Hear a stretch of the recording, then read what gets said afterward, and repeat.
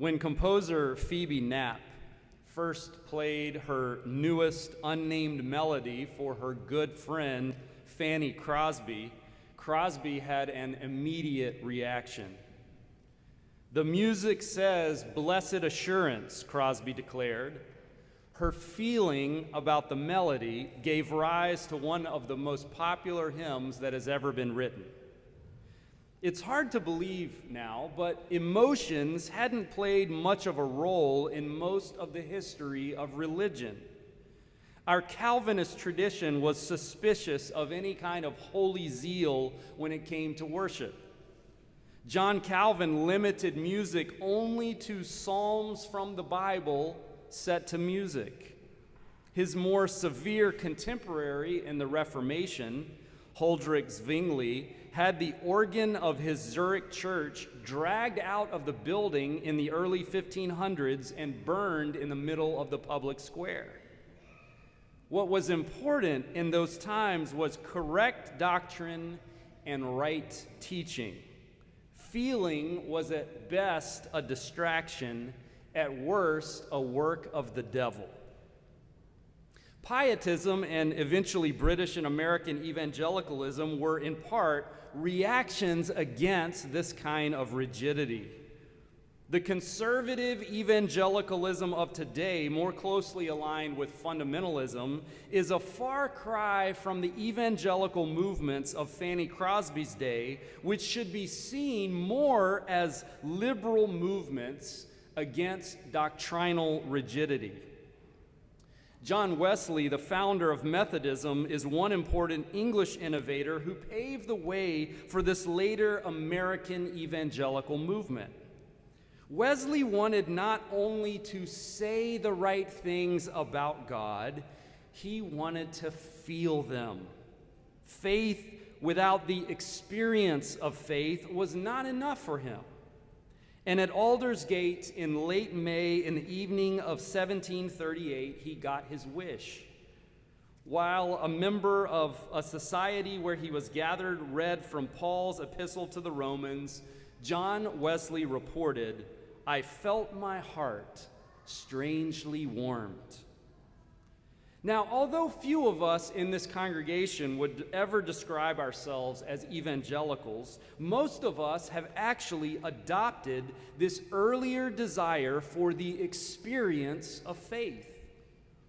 When people ask you, "Why do you go to church?" few of you say, "I go to church to get my doctrine correct."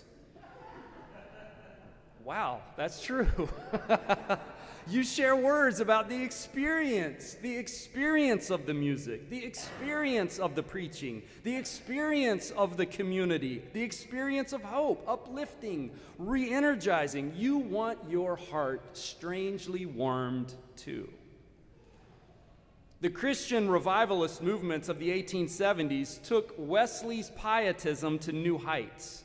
Preachers took their messages out of the confines of church buildings and into mass gatherings of worshipers who wanted their hearts not just warmed but lit on fire. Fanny Crosby gave Christianity what it was looking for in the hymns that she composed.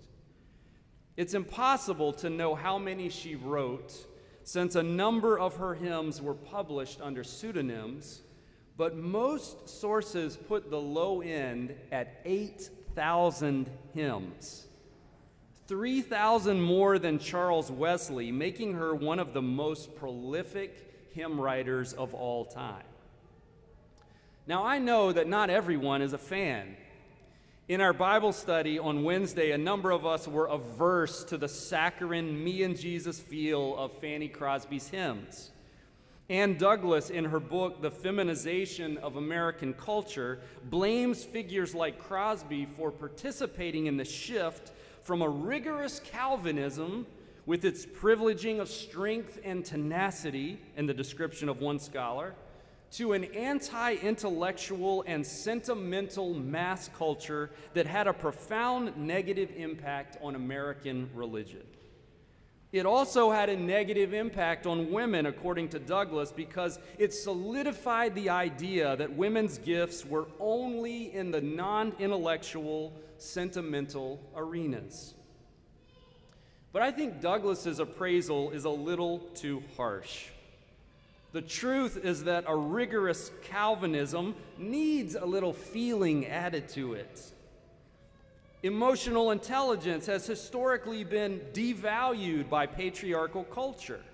We do need an intellectually honest thoughtfulness to our faith, but we also need to kindle within us a drive to do what is good and right, to love with our hearts and our brains, with our intellect and our emotions.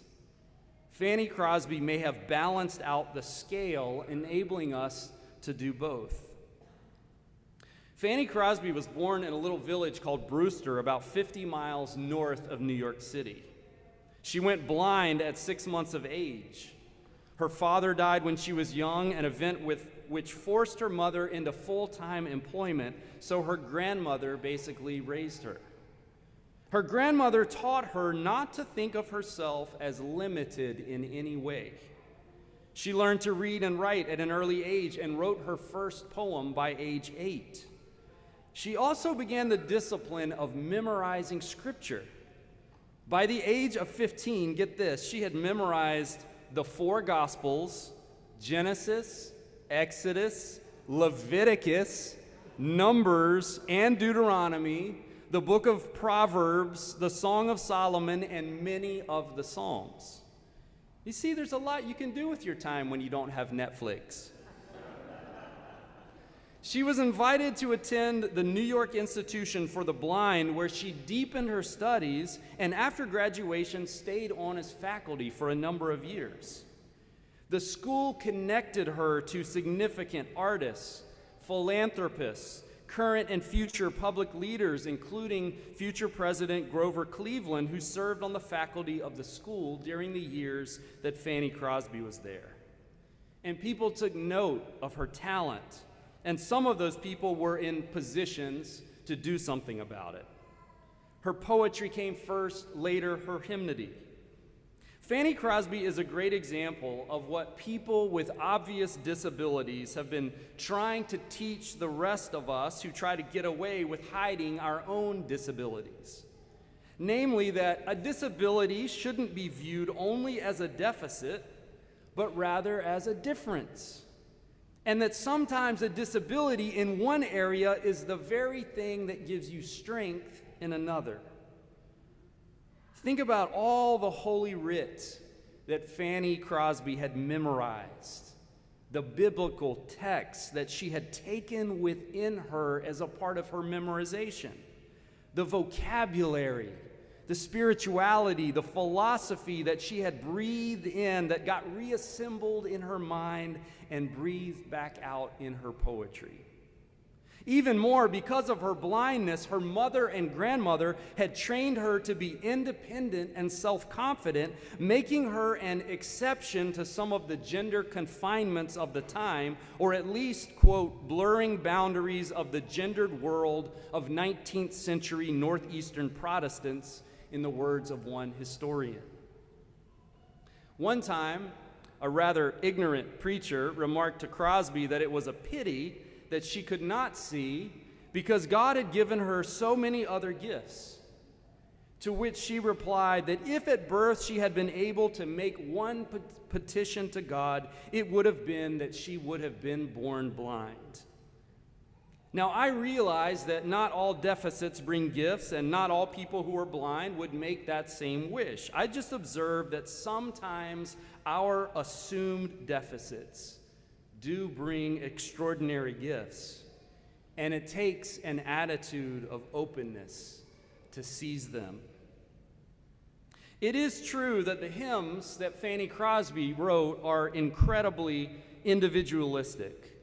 Blessed assurance, Jesus is mine, is not exactly words that we find in Scripture. Perhaps she could have found a poetic way to say, blessed assurance, we belong to Jesus. But as a pastor, I know that there are times in our lives when faith is incredibly individualistic by necessity. When you walk through the valley of the shadow of death by yourself, when you face a particular kind of loss by yourself, when you struggle with a difficult decision by yourself.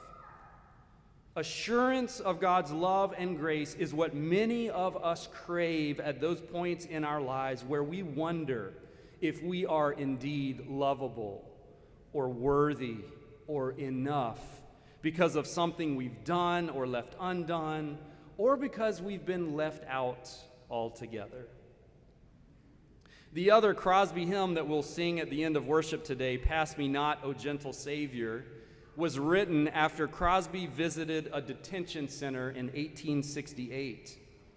As she was departing, after speaking to the inmates and singing some of her songs to them, she heard one of the inmates cry, "Good Lord, do not pass me by."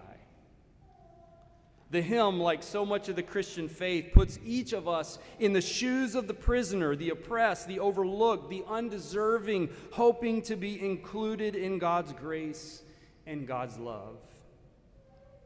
Fanny Crosby wrote a hymn to help us not only think rational thoughts about that grace, but to articulate the longing that we all have to be included, the desire that we all have to be loved, the hope that we all desire for the goodness of the God of the universe to extend not just philosophically to all of humanity, but to me, to you. This past Friday, Bill met with our young mayor to share our plan for eliminating vacancy in the city over a 10 to 15-year period. It's a daunting task. Every mayor in my nearly 20 years here who has tried to do it, and all have failed miserably. The 15,000 vacant number hasn't gotten smaller despite some of their best efforts.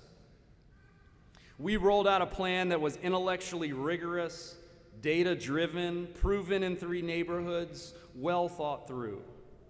But we also appealed to the mayor as a child of the city who knows what it's like to grow up in a neighborhood plagued by abandonment, to do something bold and new, to imagine the feeling of leading with a bold vision instead of always reacting to something else.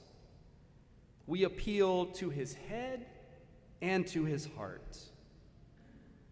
I thank God that we're a part of a faith that doesn't have to choose between either. Most important decisions in life require both, because we worship the God of love who is love itself. And love necessarily involves every part of our being.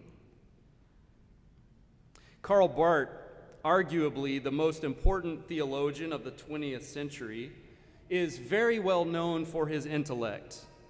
The author of many books, his quite thick church dogmatics comes in at over 12,000 pages in the English translations. 12,000 pages. And yet, when asked one time to summarize his faith in one sentence, he said simply, "In the words of a hymn I learned on my mother's knee, Jesus loves me, this I know, for the Bible tells me so." We don't have to choose between the head and the heart. The hymns of our faith teach us to embrace both.